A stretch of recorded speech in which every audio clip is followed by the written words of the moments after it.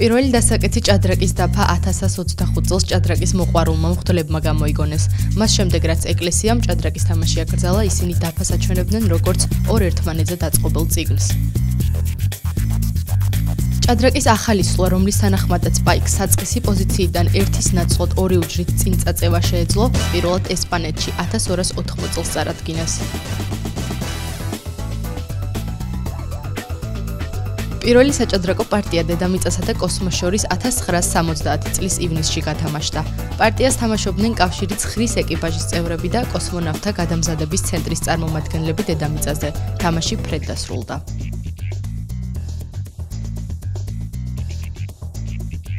1985 წელს ერიკ კნოპერტმა ითამაშა 500 პარტია 10 წუთიანი დროის კონტროლით და ეს ყველაფერი 68 საათს გაგრძელდა.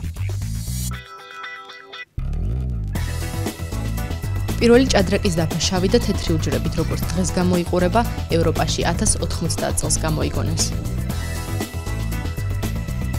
ჭადრაკის ჩემპიონის წოდებას ყველაზე დიდხანს 26 წელსა და 327 დღეს ემანუელ ლასკერი ატარებდა. გერმანელი მოჭადრაკე, მათემატიკოსი და ფილოსოფოსი რიგით მეორე მსოფლიო ჩემპიონია ჭადრაკის ისტორიაში. მან ეს ტიტული 1894 წელს მოიპოვა. ეგრეთ წოდებული როკი პარტიაში ყველაზე გვიან 46 სვლაზე გაკეთდა. ეს მოხდა 1966 წელს. ბლეთიოტომ შექმნა ყველაზე გრძელი საჭადრაკო ამოცანა, შამათი 290 სვლაში. არსებობს 8 განსხვავებული გზა იმისათვის, რომ საწყისი პოზიციიდან 2 სვლაში მოწინააღმდეგეს შამათი გაუკეთოთ და 355 განსხვავებული გზა იმისათვის, რომ თამაშის დაწყებიდან 3 სვლაში დააშამოთოთ ოპონენტი. ჭადრაკის თამაშისას ორივე მხრიდან პირველი 4 სვლის გაკეთების ზუსტად 318 მილიარდ 979 მილიონ 564,000 შესაძლებლობა არსებობს.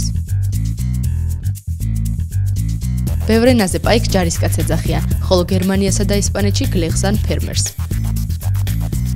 მეორე წიგნი, რაც ინგლისურ ენაზე დაიბეჭდა, ჭადრაკის შესახებ იყო. თანამედროვე ჭადრაკის ფიგურები ნამდვილ ჯარისკაცებს, ოფიცრებს ან მხედრებს საერთოდ არ ჰქვანან. მიზეზი ის არის, რომ სანამ ეს თამაში ევროპაში გავრცელდებოდა, ჯერ ისლამური სამყარო გამოიარა.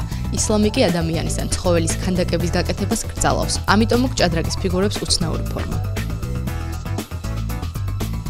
ირანი ერთადერთი ქვეყანაა მთელს მსოფლიოში, რომელმაც ჭადრაკი გარკვეული პერიოდით აკრძალა.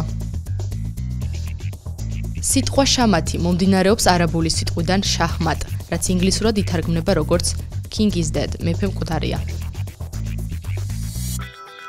დიდოსტატი, რომელმაც ჭადრაკის მსოფლიო ჩემპიონატი სამივე ფორმატში, ნოკაუტ სისტემაში, ტურნირსა და მატჩში მოიგო, გახლავთ ინდოელი ვიშვანთან ანანდი.